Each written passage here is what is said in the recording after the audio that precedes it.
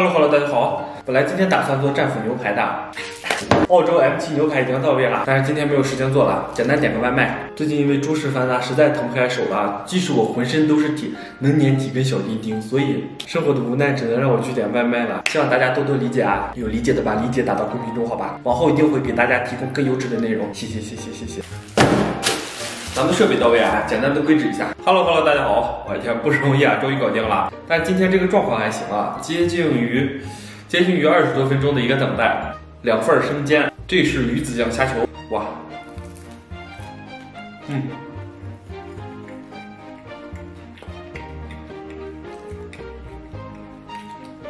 虾球是虾球啊，完全没有找到鱼子酱。咱们给这里边面里边稍微来点辣椒，来给它拌一拌。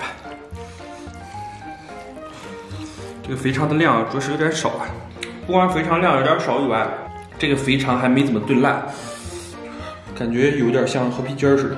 我尝尝这个面，这面味道还行，好像凑合。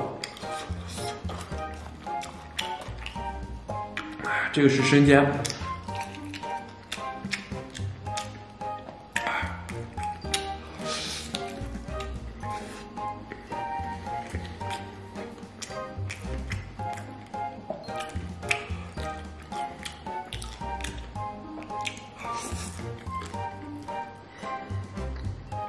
这是我们这边硕果仅存的几家这个卖上海生煎的，可以说是相当的不正宗了。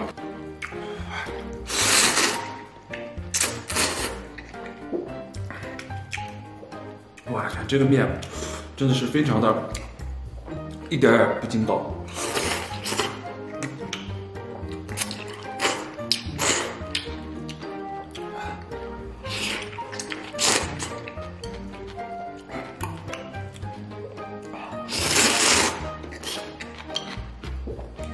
以后我决定吃外卖再也不点面食类的了。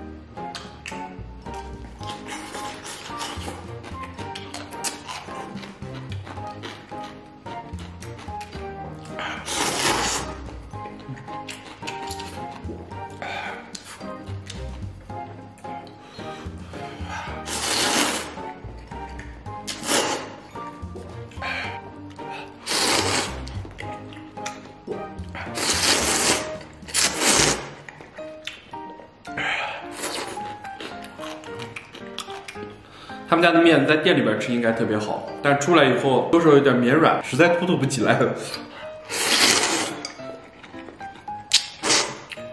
稍微一用力有可能就断了。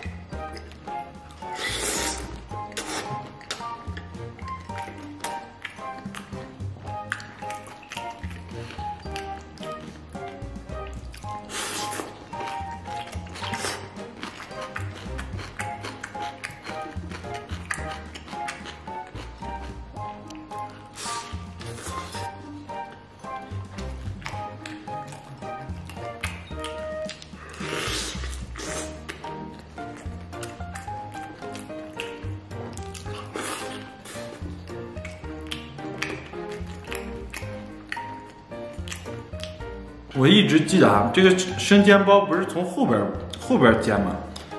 它这怎么感觉像从前边煎？前边是脆的，后边是软的。这个后边是软的。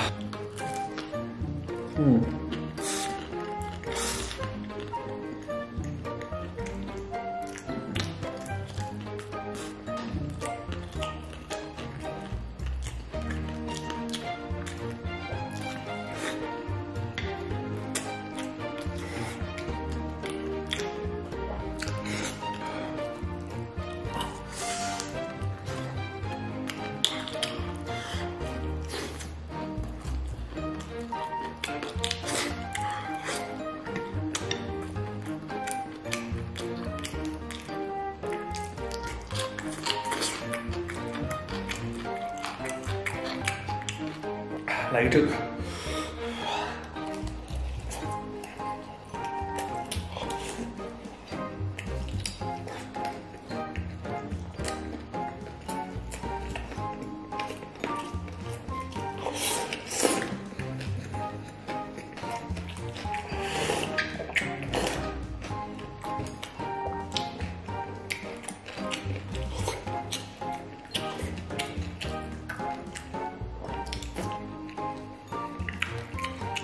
哇，最后还剩一个。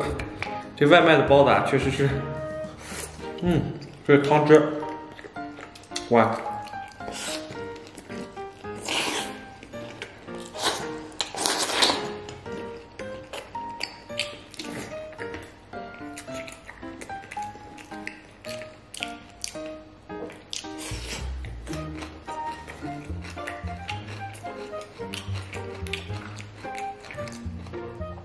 他们家总体状况就是味道还不错，就食物的质感偏差点。就好比像我这样的帅哥，虽然说五官精致，外表和气质令人陶醉，但是造型上多少有点颓废。就好比现在的外卖，总觉得没有刚出锅的好吃啊。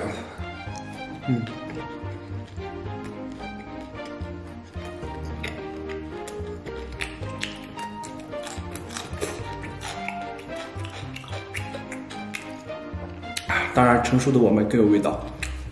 它这个鱼子酱虾球啊，虾是有，但是并没有找到鱼子酱。哦，有鱼子酱，有鱼子酱。它这个不知道是什么鱼子酱啊，就是这种粉色鱼子酱。我不知道大家能不能看见，我不知道有没有认识这个鱼子酱的。这鱼子酱不是很好发现啊，因为我吃前两个都没发现鱼子酱。我这儿有一个这个啊，好吧，不露标了。这是那种鲟鱼子酱，让他们来尝尝，带上我这个鱼子酱感受一下。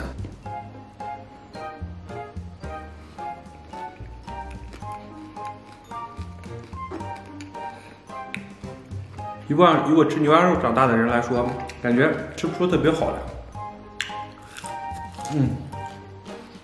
有一些微微的鲜味儿。吃饱了，感谢大家收看，祝所有看我视频的朋友都天天开心，拜拜，明天见。